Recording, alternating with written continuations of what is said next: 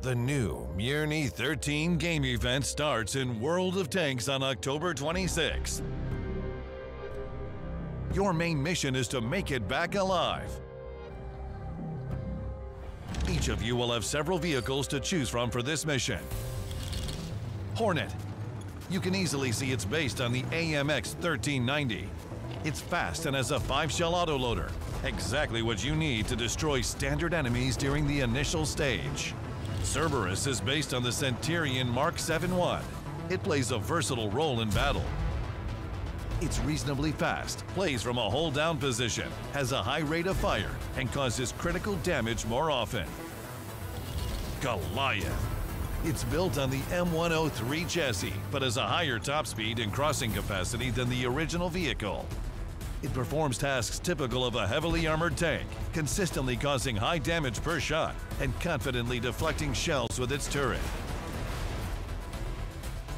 These 3 vehicles are available for you from the start. There are also 2 more tanks. Malachite.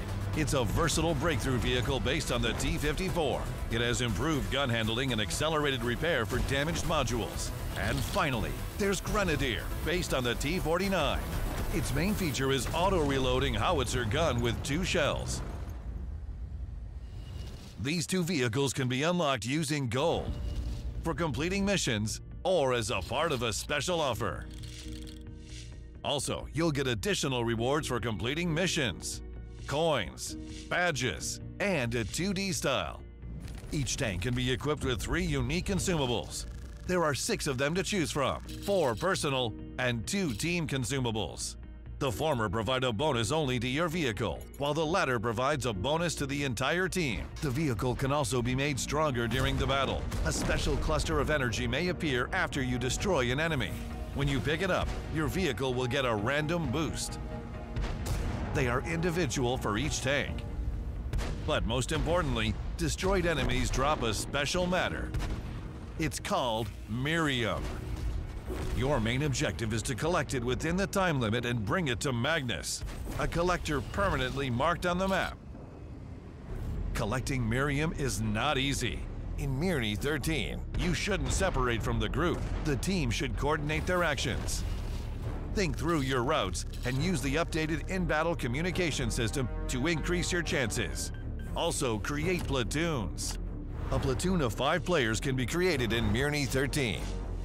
This will make the fights easier, and you will be able to fill the collector faster. After Magnus is filled, all surviving players should gather around it. Those who don't make it to Magnus before the time runs out will be destroyed. If at least one player manages to activate Magnus before time is up, the transition to the next phase will occur. The destroyed team members will be respawned. However, they'll respawn without boosts, Miriam, and half their HP. Those who activated Magnus will retain their Miriam. The more matter you collect during the current phase, the simpler it will be during the next phase. To complete the mission successfully, you'll have to go through several phases. Surviving every subsequent phase is more difficult. Firstly, each phase, Magnus changes its location on the map, and it requires more matter for the transition to a new phase. Secondly, Mirny-13 is unique in every parallel dimension. The deeper you go into the rabbit hole, the more the thick fog envelops the town and its surroundings. Visibility drops as a result. There are 3 difficulty levels in this game event. The first level consists of only 3 faces. The second and third levels have 4 faces. To unlock the next level, you need to win twice on the current level. Also, the enemies become stronger with each difficulty level. In Mirny-13, you'll face truly dangerous opponents. The most common of them are guards. They appear in groups in particular areas if you or someone from your team go there. These areas are marked on the map. Among them, you may encounter different creatures, alphas. With each phase, they will become stronger and more numerous. Additionally, there are enemies who can randomly appear. For example, hedgehogs. They are ball-shaped self-propelled bombs. They'll try to get close to your tank and cause damage by exploding. However, there's good news. They need only one hit to be destroyed. Another type of enemy always appears randomly. They're called hunters, special vehicles that will constantly chase you. No matter where you are, they will find you. There are also enemies who won't chase you. They're called mosquitoes. They're stationary vehicles stuck in an unknown substance. They attack everyone in their field of view and cause high damage. You'll also encounter rabbits. They are small and agile tanks that will try to run away when they see your team. They contain a lot of mirium. But be careful. You might stray from the group while chasing them. You can't survive on your own in Mirny-13.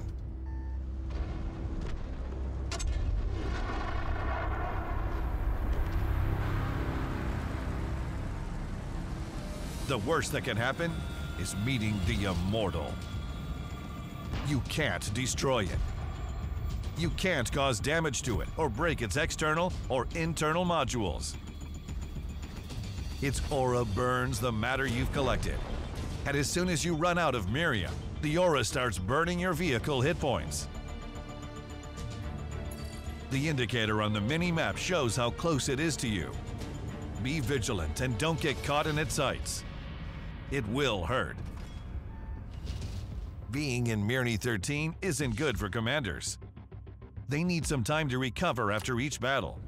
If you don't want to wait, you can skip the wait using credits. But remember, every subsequent commander recovery within 24 hours will cost more. By the end of the battle, you'll receive credits as well as combat and free experience, all while training your commander. The amount of credits and XP, in addition to commander training, depends on the difficulty level you selected and the number of phases completed in battle. If you want to train your commander faster, you can purchase training boosters. You'll get coins for every level the commander reaches. Malachite and Grenadier will earn you more coins. You can spend them on various valuable items, but most importantly, on the unique 3D styles for the AMX 1390, Centurion 7-1, M103, T54, and T49. You'll also get unique crew members in addition to the styles. They have enough XP to train 3 skills or perks. These crew members can be assigned to any role in any vehicle regardless of its type and nation. You can also purchase 4 awesome 3D styles using gold. The styles are for the Panther II, E50, E50M, and Leopard 1. Additionally, you will be able to discover mysterious testimonies in battle. They will appear on a special page in the event garage. Study them to find out what happened in Mirny-13. Commanders, your mission is incredibly difficult. You will have to face new enemies and overcome your fear. Never act alone. Always stay close to your group, and together, you can win. Welcome to Mirny-13, and good luck.